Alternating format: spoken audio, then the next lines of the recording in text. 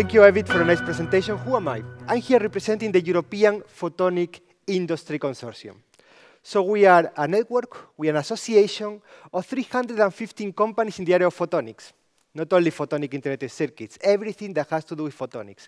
I have companies, for example, that are in freeform optics, companies in high-power laser, a big industry for Europe as well. I have lots of companies in optical fiber sensors, companies who make interrogators, and every application where photonics or light-enabled technologies actually have a role. And I travel a lot. Actually, I travel about 4 days a week. Many of you see me every 2-3 weeks in different parts of the world. I have a 4-year-old daughter. She misses me a lot. That's what she says. I have a wife. She also misses me. That's what she says. What I do is I go to visit companies. Last year, 2016, I visited 96 companies all over the world. I organize events on every technology and application, 30 events per year. And we also go to some conferences. Last year, between Carlos Lee, I think everybody knows him, no need for introduction, and me, we went to 28 different conferences all over the world. I don't want to bore you with all the things that you can get for being an EPIC member, because most of you are, and the ones who are not, just become a member. But I'm here to tell you about one thing, one important thing. Things are changing now. Things are changing today. When you see this market report accessible for EPIC members from Joel, who I would like to acknowledge because they have been very helpful on giving me the slides for this presentation, you can see that until 2016, there were very few companies involving photonic integrated circuits. For those of you who go to the OFC or who go to ECOC, you could notice that. I mean, peak technologies 2 years ago at OFC had one session, maybe a few booths. If you go into this year to OFC, I think 70–80% of the companies were interested in photonic integrated circuits. If you went to the AIM Photonics workshop or to the EPIC workshop, you could see how many companies were interested. Actually, I couldn't fit as many companies who wanted to come to my workshop in the room. It's incredible the amount of interest that this technology is attracting. And the amount of companies that have been bringing this technology to the market. Companies like Smart Photonics, like Lyonics International, that are doing these globally foundry services or vertically integrated constructions to offer products already to the market based on this technology.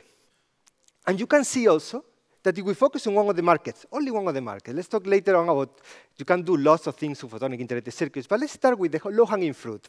Datacom, telecom, everybody knows that. USA has been very interested in this from the very beginning. Google, Facebook, everyone knows the story.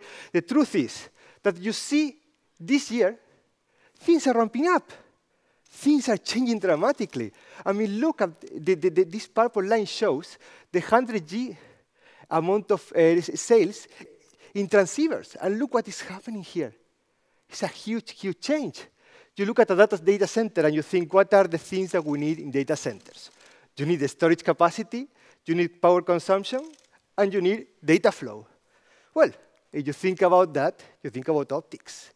You think about optics because they're passive components with fibers, they don't consume heat, they don't generate lots of heat. You think about increasing the data flow by the fast, you cannot travel faster than the speed of light. And if you look at a data center, you look at any datacom communication between two computers or two mobile phones in the world. And I love this slide, and I will actually share it with many people in the room if they're interested. Because if you think about the computers and the connection with the different data centers, we are talking normally about 25 gig bandwidth needed. But as soon as you get closer inside the data center, this, as of today, is still in the 100G. These are the key added value for photonic components. And this is not news for everybody in the room. Everybody knows this. I just wanted to show in a slide something that you can share with the community, not only data centers applications. Many, many, many different applications on almost every technology. For example, 2 weeks ago, I had a workshop at the European Space Agency. It was a fantastic event. Many people in the room, I can see that they actually were there. I brought 90 companies, one person per company, to discuss the roadmaps for photonic technologies with the key people at the European Space Agency. We discussed the roadmap for quantum. We discussed the roadmap for reducing the payloads. In about 50% of the technology discussed, photonic integrated circuits had a key role for space. Every year, I organize a workshop, at a hospital location. This year I'm doing it at the Antonie van Leeuwenhoek Hospital here in Amsterdam. It's the biggest research center that you can think in cancer in the Netherlands, top 3 in Europe. Lots of activities with Philips. The first thing they asked me when I organized the workshop there is that we can see that there is a lot of interest on using photonic integrated circuits for OCT. We know very well the work with Lionics. We have think about the work with PLC photonics. We want to have this at our hospital. We want to see how close you are from clinical trials. This is the interest that this technology is raising right now. You think about quantum, and you think about the amount of money that every country is putting on quantum technologies, and how, for example, TNO, and how TU Delft here in the Netherlands, on the British region, they are looking so much at what you can do with photonic integrated circuits in quantum technologies. It's huge. And we have to use this. We have to use that the market is pulling to do now the roadmap and tell people where we're going to be in the coming years. Because this is not new anymore. There are products in the market. When people talk about the technology readiness level of photonic integrated circuits, I will show them this slide. Look, you can already buy them. I mean, not even now. I mean, 2 years ago, already the Acacia, Luxtera, Cisco, I think even this year, Effect Photonics is actually putting their first transceiver in the market. Sequoia, company in Germany, also putting the first transceiver in the market this year. Things are happening now. It's not anymore something new. But we need to tell what's going to happen with this in the coming years. And the market is pulling. These numbers are well known by everyone. This is from a market report from Thematis, and we can see that we are about to reach in 2025 1.3 billion. But what I like more is about the units of transceivers being looked at in the coming years. And this is something that I like very much. 100G is here to stay. The market is not demanding much newer technology. It's demanding more mature technology. It's time for us to make our technology mature. It's time for the foundry. It's time for companies like Smart Photonics, companies like Lionics, companies like all the foundries like Oclaro that are looking and already developing this transceiver to increase the volume because the market needs what we can currently offer. We just need to increase the capacity. The market needs that. Even in sensors, when you look at the roadmaps of other companies, and this is just one example. This is the company Elichens. I think most of you know this company. It's a company specialized in gas sensors, looking a lot about IoT. And I went to one of these presentations, and they told me, look, we are really interested in developing our technology further, but we need to reduce our size. And they already have photonic integrated circuit in the roadmap. They are looking at that. They really want to know how can they use photonic integrated circuits for gas sensors towards, in a few years, using it in IoT. We are talking about reducing, well, the huge cost demands, but they are taking this technology seriously.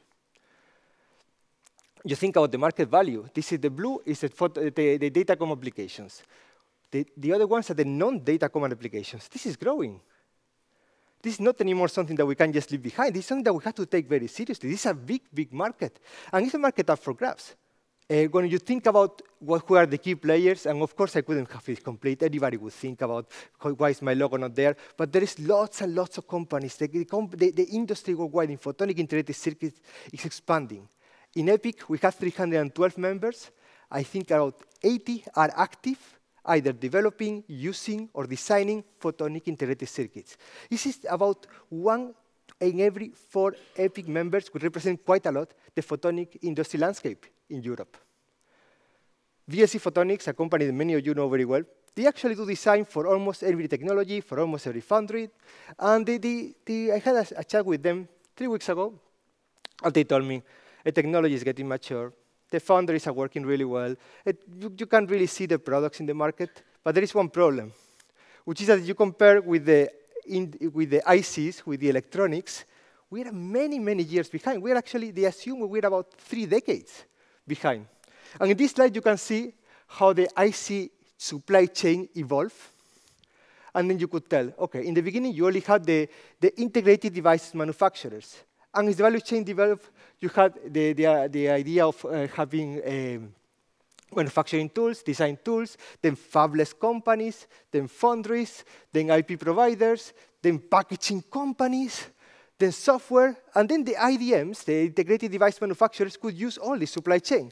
And you think, where are we? Well, we're here.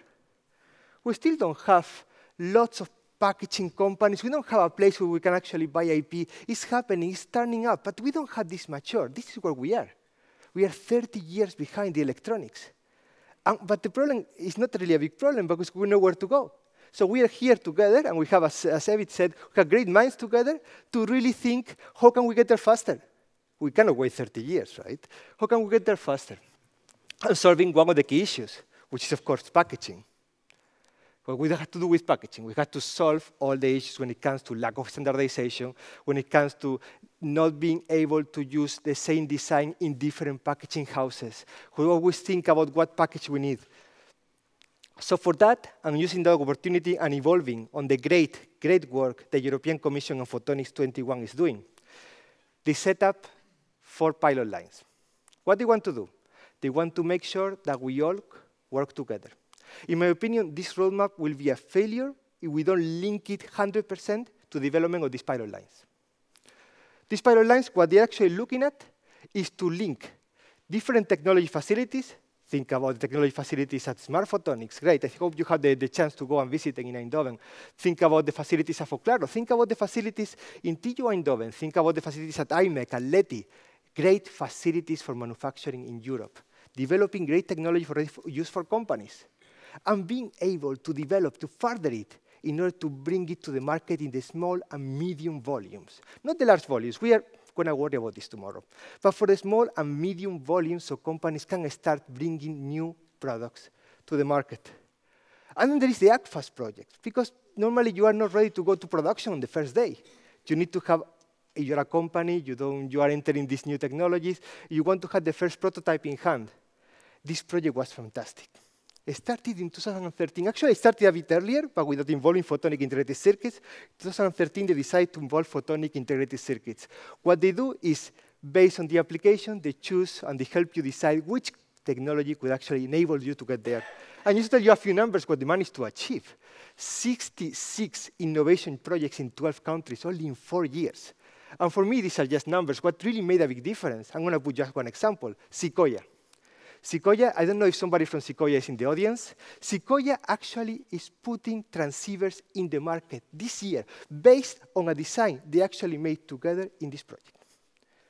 And they are raising 3.5 million euro funding to make a transceiver 100 gigabit per second. We have, luckily in Europe, 2 great companies developing these transceivers. One, Effect Photonics, based on indium phosphide, one Sequoia, based on silicon. These 2 companies are growing and are today in the market doing a fantastic work. This project enabled us, Europe, to have a transceiver company. A transceiver company fighting with the biggest transceiver companies in the world. This is how big that thing was.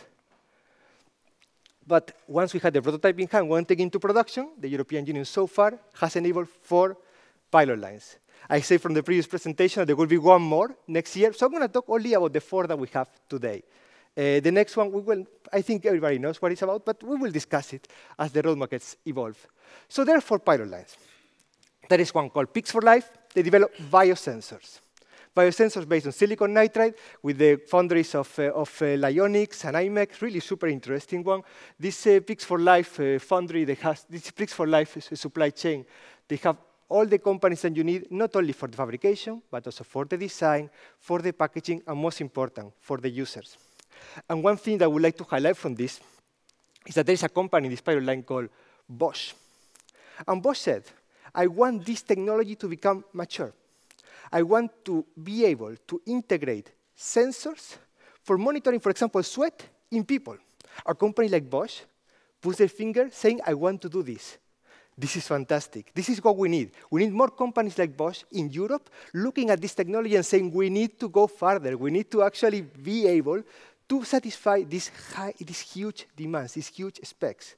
But of course, being realistic. There is another pilot line. I'm just going to go quickly through it because it's not photonic integrated circuit, but it would be unfair not to mention. The first roll-to-roll machine offering services to industry in a pilot line is actually based very close to here in Eindhoven at the facilities of Holst TNO. And what they are doing with this and many other fabrication facilities, they are supplying OLED technology to many different companies. One of the things that strikes me when I see this pilot line is a company like Audi is looking very close to say, OK, I want to use this pilot line to have the backlights of my car made of OLED. That was huge. Again, a big company from Europe looking and helping the industry to define huge demands. The next one, Mirfab. And this one is very clearly photonic integrated circuit oriented. Until now, have been using photonic integrated circuits for datacom, some of them for visible wavelengths. When it comes to longer wavelengths, it was not very much used. What happens? At longer wavelengths, you can use this for very, very accurate gas detection. In the mid-infrared, for those more technical, between 3 and 12 micrometer wavelength, there is lots of areas when you can actually detect very interesting molecules. You can think about CO2, you can think about NH3, you can think even about explosives, acetone, very, very highly demanded. The technology has been developed for many years. With European projects have been developed for many years. Now it's time to bring it to the market. So the companies who develop the lasers that you need, quantum cascade or intercavity lasers, the companies who develop detectors, and they are saying, OK, we want to offer this to the companies, but we need to reduce our cost, because right now we are competing with other technologies who make worse sensors for much cheaper. So they say, OK, we're going to have all the different companies that we need for this supply chain, and we're going to contact the user and say, if you get your first products with us, we are going to subsidize, we're going to help you financially, with the condition that you go to the market later with us when we have the full supply chain and we have the capability of going to larger volumes. As of today, if you are interested, any company interested, you can just submit a proposal. 230,000 euros for the manufacturing cost of your prototype are funded by the European Commission, by taxpayers, by us, because we need this technology to go rapidly to the market. In almost any application, you can do this gas detection very accurately. And I want to finish with perhaps the most relevant to this workshop. I think there is going to be a working group chaired by Peter O'Brien. I think he's in the audience. Yeah, there he is. So what we want to do is to have a pilot line for the manufacturing of packaged photonic integrated circuits. Not only a pilot line for packaging, we want to manufacture packaged photonic integrated circuits. We have put together key companies. It would be a mistake to say that this is the whole pilot line. This is all Europe. We are open to other companies as well, being able to help us supply as much capacity as possible of packaged photonic integrated circuits. And what is part of the package? We want to help you design the chip so it fits the different packaging rules we can afford in order to enable the volume packaging of your future product. We want to help you design which materials. If you have to go for indium phosphide, for silicon, for triplex, for silicon oxide, any other technology, we are going to help you design that. We want to help you define, and this is the most important thing I think will make us unique. We want to help you define your own production line. A company like Ficontech, I think Ignacio Piacentini is also in the audience, there you are. A company like that is going to help you design the chip so it fits the machines for your volume production, not only to fit the package or to fit the design rules, to fit the machines that you need to make it into production. And to, of course, fit directly with the application engineers to understand what are the other conditions, like, for example, if you want to put it in space, how you get the approval, what is the roadmap to get an FDA approval for medical. This is what is going to be offered, what is already offered by this pilot line. How it works? It works very simple. You contact Peter O'Brien. As simple as that. But it may sound like a joke, but this is super important. There is one unique point of contact. Whatever you need, you go there. Then we will assemble the supply chain in particular for your case. But you go there as your first step. Whenever you will ask me at any time, how do you access, I will give you Peter O'Brien's card. I have it in my pocket. 3 pillars which are very important for this pilot line. The first pillar is, as we said, we want to make a supply chain for packaging. But the most important is the second one, education.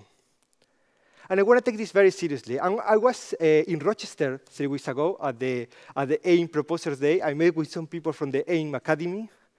We need to train more people. We don't have enough people. Actually, one of the problems we are talking about, we don't have roadmaps. And I think many of the companies actually are struggling to get the talent they need to fill their companies. And this is a problem. And we have to train them. And we also have to help them create their own companies themselves. We are taking this very seriously at the PixUp training. There's going to be a training camp based at Tyndall. It's going to be the first fully hands-on training for packaging photonic integrated circuits. What do I mean by hands-on? you're going to do your design as well, but you are going to be in the lab understanding how you have to design, how you have to package a photonic integrated circuits. What part of the package is machine dependent, so you have to design the machine for that package. What would be the cost? What would be the decisions that you have to make in order to make one design that you have in your head to production? That's going to be huge. And that's going to be in Tyndall, and the first training, and we're actually looking for expressions of interest, is going to happen in November this year. I hope some of you are interested and here to help if you need further attention. And with this, and with some conclusions, which I think they are all in your mind, I would like to tell you, finish with one thing. And it would be unfair to myself if I didn't say it. We have another problem. And when you look around yourself, you will see it. The problem is a gender balance.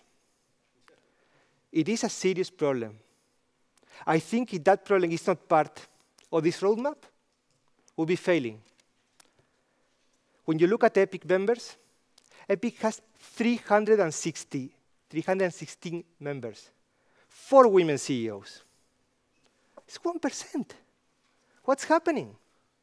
When you look at any room, I organize workshops, 30 workshops per year.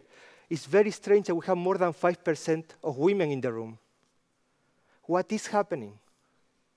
We are looking for people. We have a problem with people. And half, 50% of the population are not represented in the room. I don't have the solution. I wish I had it. But I hope at least that everybody has that problem in the back of your mind. And with this, I would like to thank you for your opportunity and for your attention. Thank you very much.